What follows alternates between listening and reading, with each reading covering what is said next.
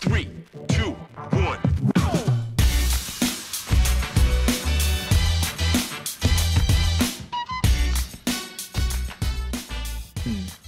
With another footy talk, bro. It looks like Louis in hell, blood. You just sound. Wait, hang on. Ask me where I am. Just ask me. Yeah, where are you, bro? I'm at the gates of hell because that's what we've got to go through before things get better. Come on! Lovely, bro. Do you know what I'm saying? Like, fucking hell. You man just signed JOAO FELIX, bro. One of the most exciting young players, yeah, in world football, bro. You mean it was one of the most exciting players about 4 years ago when he moved for 150 million and hasn't done much since? I hear that. I thought you were going to be excited. I don't know. I'm going to turn this off because this green screen is going to piss me off. But I don't know why we're doing it. I get there's a certain quality. Man said I don't know why we're doing it, you know. I thought you were going to be excited. A man just come in and completely ruin my show. You know what I don't know why we're man was just like, I don't know why we're doing this. I don't. Well, we've already got a player in that profile in Kai Havertz, and it's not working. So what we're going to do is we're going to go sign another player in the same profile to not work. I'm just trying to piece everything together here. To JOAO FELIX, let's not do this, is it? Like with the Kai Havertz thing, because he can't be as bad as Kai Havertz.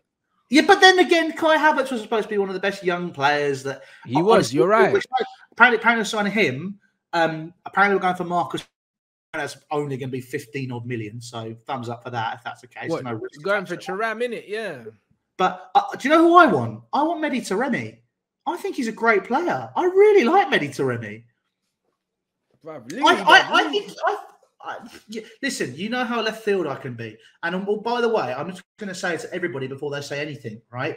Just so we know, if you have been watching this channel for long enough, you will remember that the situation we're in, I said would happen in July. I'm basically not Nosferatu, that's Dracula. Who's the geezer who told the future? Nostradamus? I don't know whether that's who it is, blood. Do you know what I'm saying? I'm basically it's me, bro. It's BANTSTRADAMUS, bro. That's what it is. Like, look at this, bro. I told you pussies this was gonna happen, bro. If he ends up at Chelsea, it's a mad thing. But you know what it is? Chelsea are willing to pay the money. I wouldn't be, like I said in Bant Sports News, don't be surprised if you wake up to Chelsea are in talks with JOAO FELIX, blood. Yeah, because they've got fucking Aubameyang, bro. See what I'm saying, bro? That I was talking about how shit we are. And that was last week, blood. You know, that was our brother. I told man. I knew this was happening. When I saw a picture of him in the Chelsea shirt, bro, I was like, there it is. This is gonna end in tears. I can just feel it. Everything that's happening at the minute, I'm just going, why? Like, why? The only good news I've seen over the past 24 hours is that Todd Bowley's not managing transfers anymore. He stepped away. I'm like, thank fuck for that. It only took you 6 months. What the fuck? I'm looking. It's like he's just. Why are you giving people baseball contracts? It's like, yeah, man, I was so good in baseball. Look what I did with the LA Dodgers, man. This isn't fucking baseball, right? There is football outside the US. Tom Brady's the best player to ever exist. Have you ever heard of fucking Roger Federer? You know, there's fucking anybody. This is a fucking joke. Oh, I just want to be in charge of transfers. Can someone just put me in charge, please? Just give me something to do. I have time on my hands. Just give me something to do. This is a fucking joke. The whole situation. Oh. So what's happening? Is Mason Mount getting that 300k then? What's going on? How fucking long the chat want to know? This has been 5 minutes. Can we look? Hey, bro, I hope he doesn't. One. Yeah. Two. He's not playing well at the minute. Three. I don't think that he's worth 300 grand a week. So I think Kante's on just a little bit more. And I think, you know, Kante is Kante. It's, you know, they're literally just like streets apart in terms of quality overall. Mason Mount has his qualities, but his qualities aren't on the right wing. Mason Mount he's not someone who's going to give you the final ball. He's not someone who's going to score you a lot of goals, but he's a great water carrier. He's someone, if you want to get a ball up the pitch, fair enough. That's what he's good at. But he's not a number 10. He's not creative enough. So we're lacking there. Apparently, JOAO FELIX. I thought you were going to say if you needed someone to throw someone a bottle of water from the bench, bruv. when bro, I swear down. Oh no, right I now. swear down, bro. You know, a little water break, man, run over to the touchline. Mace just throws the Lucozade bottle over. Do you know what I mean? Mate, we are. I mean, but bottom line is we're a bit fucked at the minute. So you know, it is what it is. And I there is so much work that needs to be done.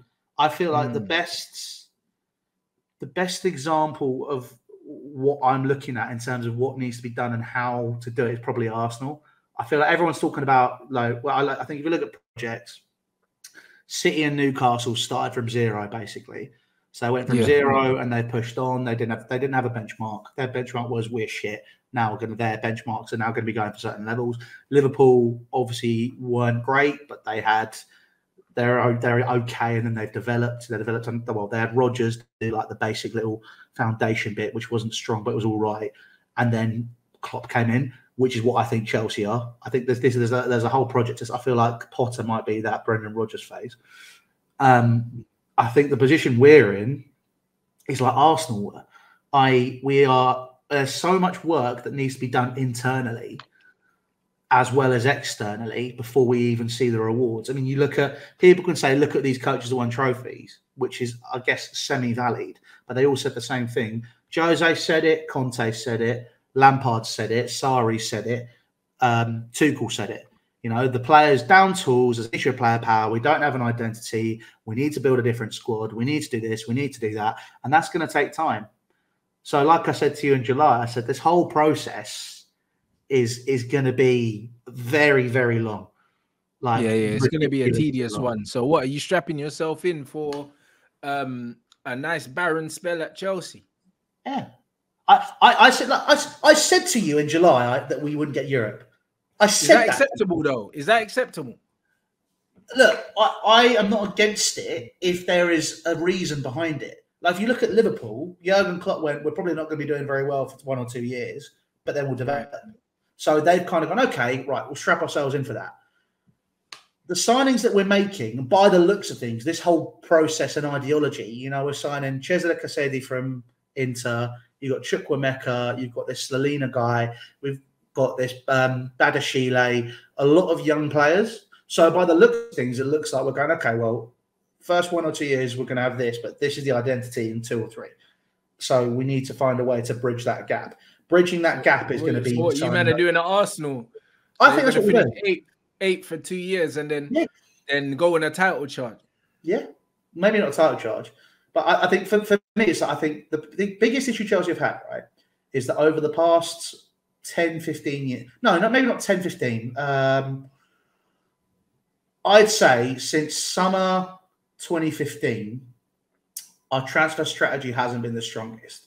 So I can genuinely look and go, the last good transfer window Chelsea had, where it was, do you know what, that was a perfect window, was that summer 2014 when we signed Fabregas and Costa and Felipe Luis.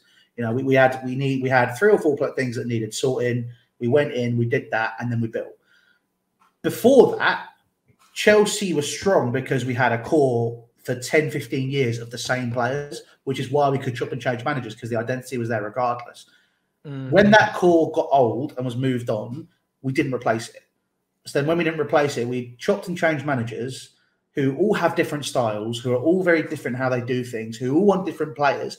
And then off the back of that, we've then got this mishmash squad, which isn't in the image of anybody. So Graham Potter, whether or not someone believes he's the guy, right now is the man that Chelsea have in charge.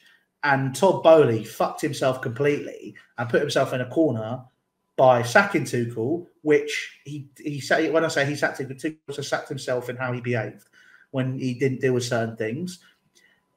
He's now backed himself into a corner by giving Potter a 5-year deal, making him the most expensive manager ever, and going, "You're our guy."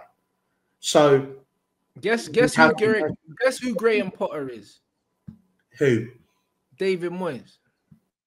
Probably, yeah, probably. He is, and let me tell you why. It's not bad. Because everything that you mentioned, from you being able to chop and change managers because you had an experienced core and all those things, that's Man United. United got away for years and years and years and years and years and years with having Scholes to the point we brought this guy back out of retirement. Scholes, Carrick, Ferdinand, Vidic, the same spine, bringing in shit players. Do you know what I mean? And getting away with it, still winning trophies. And then as soon as we lost Carrick, Scholes, Vidic, Ferdinand, who do we replace Vidic and Ferdinand with? Chris Smalling and Phil Jones. This is where the problem started to happen, because when we had that strong spine in there, we didn't replace them with players of that level. We just kept waiting and waiting and waiting and waiting until the cycle finished. And then what do? Salek Ferguson sucks the last bit of life out of that team, wins the title, retires, gives the fucking job to David Moyes with an age squad and no fucking replacements. And this is what you have now with your manager. The only difference is you're willing to go out there and spend a shitload of money. However, Potter's not the guy for this rebuild. He's not the guy. Who would it be? And Moyes wasn't the guy either, because he's too small for the club. I mean, but then at the same time, we think that. But I mean, you couldn't go out there and like people. I was in a Twitter space yesterday, and people saying, "What about Luis Enrique? What about Mauricio Pochettino?" I'm like, "Yeah, but they're not rebuild managers. Pochettino like, maybe, Enrique no." No, like Enrique, you need to hire for him. You need to bring in players for him.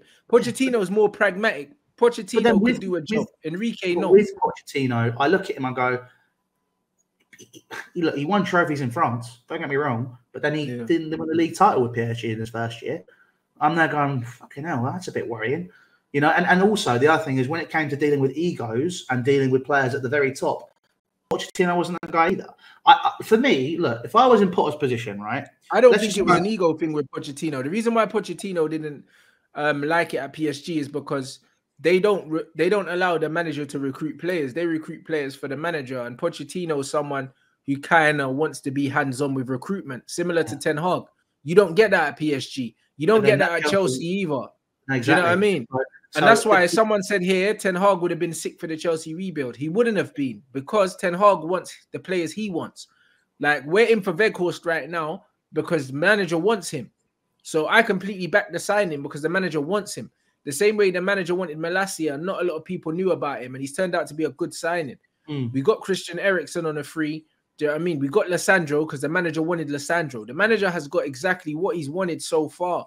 If you go to Chelsea, you don't get what you want, you get what you're given. And you have to be a certain type of manager to thrive in that environment. For me, Graham Potter doesn't have the temperament.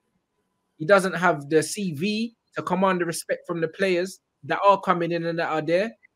You know what I mean? And he's not pragmatic. He's got a philosophy, but he hasn't won anything with the philosophy. So why should I listen to you?